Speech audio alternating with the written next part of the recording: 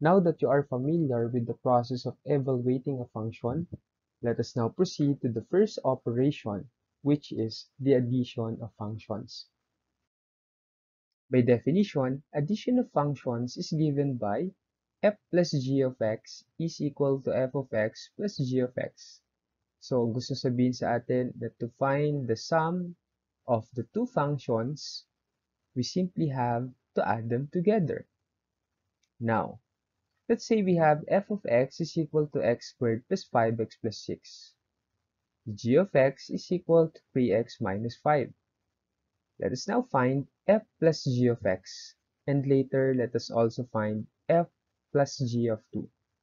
So, ang idea natin is that whenever we perform operations on functions, mag-add man tayo, mag-subtract, mag-multiply, or mag-divide, the result will be another function. Again, after performing operation, the result is another function. So in this case, f plus g of x means another function, no? After natin i-add itong f of x and g of x. So, let's proceed. By definition, f plus g of x is equal to f of x plus g of x. And in this case, isa-substitute lang natin yung buong function dito sa ating working equation. So here, si f of x, papalitan lang natin ng x squared plus 5x plus 6. Si g of x, papalitan natin ng 3x minus 5. So we have this and we have this. Now take note na gumamit pa rin ako dito ng parentheses, although in this operation, since addition lang siya, i-disregard lang natin later. Now, what's my point here?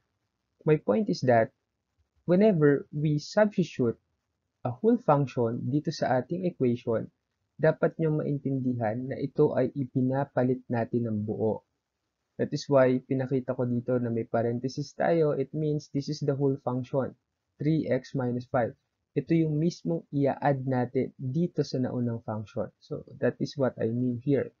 Because sometimes kapag nakasanayang tanggalin at hindi isama yung parenthesis, nagkakaproblema tayo whenever we subtract functions. And later you will know.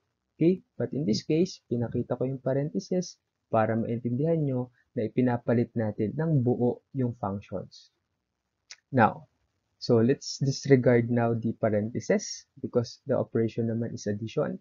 So we have x squared plus 5x plus 6 plus 3x minus 5. Now, take note that in this particular equation, makikita natin na ang next step natin is to combine similar terms, combine like terms. And we can see na itong x squared here, ang tawag natin dito actually is the second degree term, ay isa lang. Wala na tayong makikitang second degree term dito.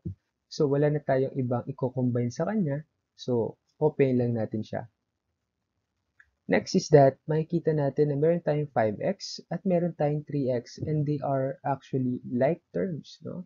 They are first degree term or the linear terms. So 5x plus 3x is 8x. And then we also have the constant terms, positive 6 and negative 5. So positive 6 plus negative 5 is positive 1. And therefore, f plus g of x is equal to x squared plus 8x plus 1.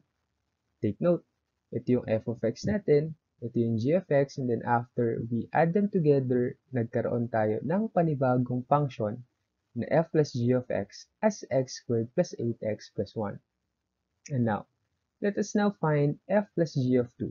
So technically, i-evaluate lang natin itong resulting function natin na f plus g of x when x is equal to 2. Okay, so let's substitute 2 kay x. So f plus g of 2 is equal to 2 squared plus 8 times 2 plus 1. Again, pinalitan ko lang si x ng 2. Simplify. 2 squared, we have 4. 8 times 2, we have 16. And then we still have plus 1.